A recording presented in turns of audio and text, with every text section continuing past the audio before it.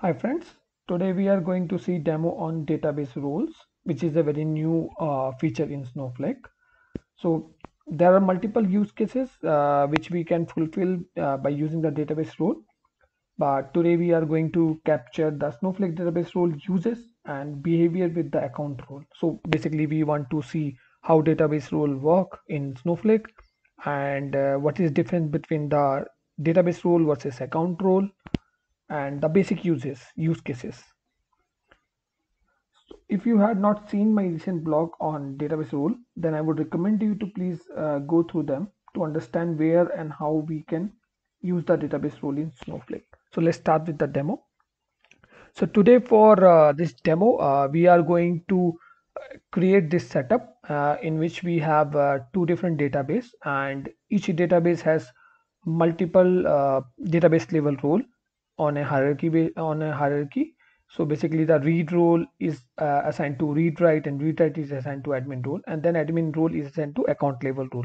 So basically role environment admin is a account level role which resides outside database, and all the other role which you see inside the database is basically the database level role. So we have two different database and two different sets of uh, database roles which are tagged to in account level role, and an account level role is tagged to end user.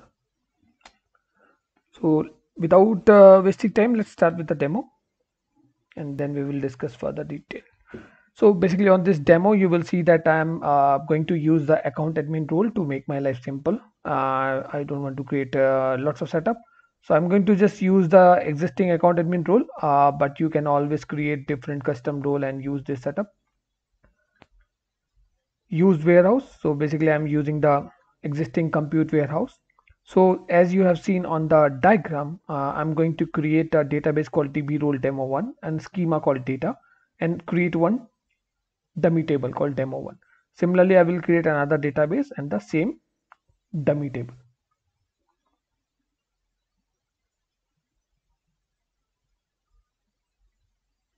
So once this is created, I'm just going to refresh so that you can see that database and the schema and the table is created already over here. So you can see on the left hand side, but at the moment I am on the account admin role, so everything is visible to me. I'm just going to, yeah.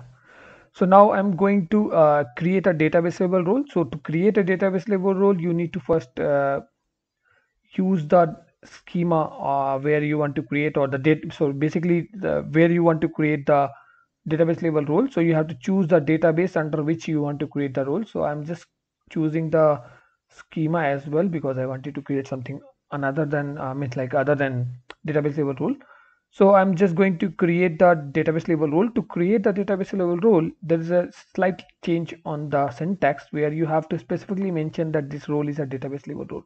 So when we create a role, normal account level role, we always create or replace role and then role name. So generally that role resides outside database, not inside database. And these are the database level role, and this resides inside the database, and the scope of this role is within database only. So you can't grant this database role to another database role which is on another database. You can only grant the database level role to the account level role. You can't grant this database level role directly to any user. This database level role will not be visible under the context menu over here. So if you go here, you will see only the account level role or the standard role, but not the database level role. We will see quickly now.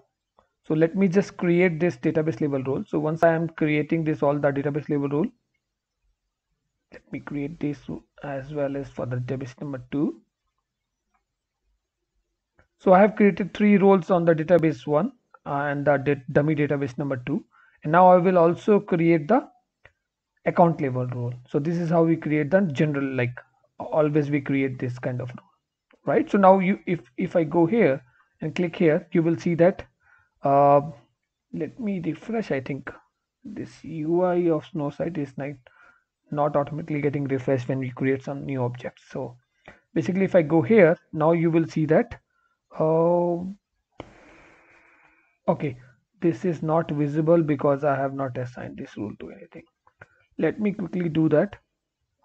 Let me grant the warehouse to this and grant this role to sysadmin. So I believe now we will start seeing this role over here. Let me refresh this. Yeah. So now once I tag this role to sysadmin, it comes under the role hierarchy, and now we this role is also visible over here. So now you can see that role environment admin is the account level role which is visible over here, but none of the database level role which we have created is visible over here.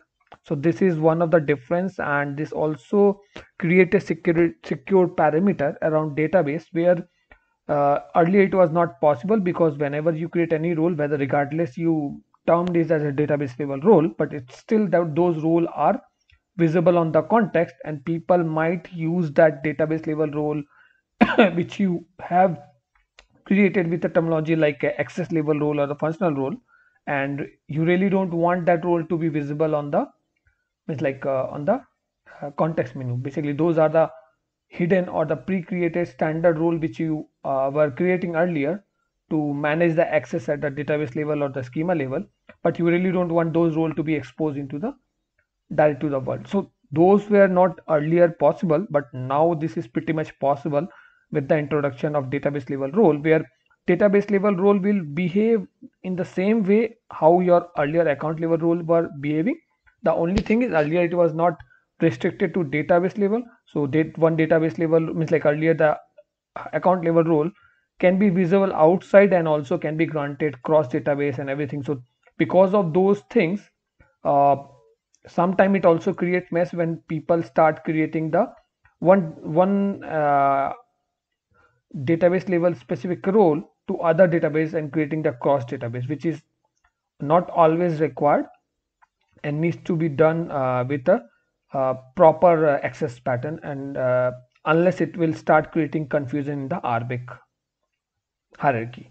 So with the introduction of this database level role, this is no more possible because you can't grant this role to any other database level role.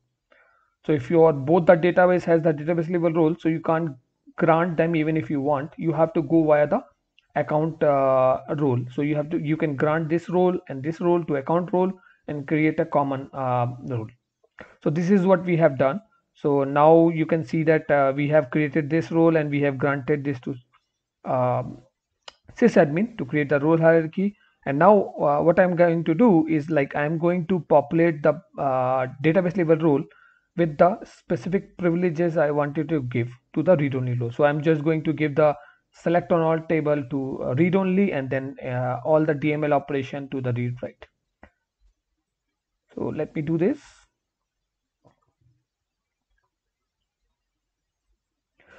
One more thing is like you can't grant the warehouse uses to the database level role because warehouse resides outside database, and you can't grant anything which is residing outside database role.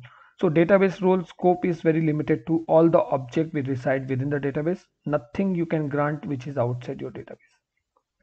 Similarly, I will do the same for the second database. And before doing that, I just wanted to give the role hierarchy within the database as well. So this is where I created the privileges. I've given the privileges to the database level role. Now I'm going to create the hierarchy where I'm going to give the grant of read only role to read write and read write role to admin role, so that there is the role hierarchy within the database itself. Similarly, I'm going to do the same thing for the database 2. So I'm going to do that same. And now that all the grants is ready within the database, now I'm going to join. So basically now I'm going to give this grant to the role environment admin and this database to role environment admin. So let me go here, and I'm just going to give the grant of database level role also. I just forgot to mention that you have to use specifically grant database role. So earlier when we used to give the grant, we used to give the grant role name to role and that role. So in case you are granting the database level role to any account level role, this can be done by this. Like, so if the source is the database level role, so you have to give grant database role and then database role name. If the target is an account role, then you have to use the to role.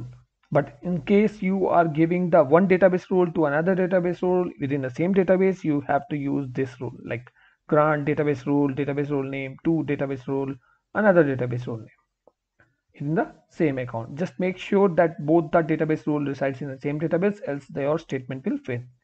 So let me quickly give the database level role outside the database to the account role. And now I am going to just give the role environment admin to my existing user. So if I go here and give this role to user, this is possible. But suppose I wanted to give the same thing to my existing user directly with the database role, which I said it's not possible. I just wanted to show you that this is really not possible. So just let me do a grant database level role to user, and if I try to give it to my end user, will not able to do that. Unexpected user, because this is not allowed, so you can't do anything. So this is another security feature where you can't directly tag any database level role to any user or other database level role. So suppose similar thing, if I wanted to go ahead and try to do that, like I wanted to grant the database demo1 read write to database role to demo db admin. So these are two different databases. So database 1, database 2, and two different role. If I want to do that, this is also going to give me error. So this is also database role db rewrite does not belong to a database where database role db demo2 is created, which means you can only grant within the database, not outside the database. So this is also clear. Now if you want to list down all the database level role in a particular database, you can use source schema in database and then database. Basically this is to just show the schema, sorry. So you can see that these are the schema, this is not required, and these are basically, I just was doing some R&D to see the current role. One thing is, like, you can't see the grant of database level role. So if you want to see what all grant you have given to the database level role, which I didn't find anything, so maybe at the moment it's not ready or it is not allowed to see what you have granted to database level role, but you can always do the you can always see the grant of the account level role. So account role, you can always do show grant to role, and then you will able to see that this this account level role has the database level role grant. But the same thing, if I wanted to do for the database level role, it will error out. And similarly, we can also always see the like grant of the user. So you can see that my user also has a account level role access. Now if I want to see what all database level role is in my database, so I can go and execute show database roles in database and then database name, and that will list down all the database level role. So normally if you do the show roles, it will not list down this role anywhere, because database role is specifically or intentionally kept outside the normal role stuff. So you will not able to see anything related to database in the normal show roles or anything. So you can see on the demo 2 this. So yeah, this is what I wanted to show you. Like if you want to show grant to role on this role, you will error out. It will say like it doesn't find the role because this role is not visible. So at this moment, I don't see any way you can see the grants of the database level role. But maybe in future, because this is in preview, you might see that is also available by the time it is G. So now that we have already did this demo, so just wanted to recap that database level role is a very good initiative, because earlier there were lots of restriction, and because of that when people have the access because of any reason, they might create the mess on the RBAC. They might touch the standard RBAC setup and create the issue. But with the introduction of database level role, and in future if we implement the same for all the standard access, this is going to strengthen our security perimeter around the database level uh, privileges. Sorry, data level privilege on the control side. Hope you like this demo, and if you like this demo, please subscribe to my channel and like the video. Thank you.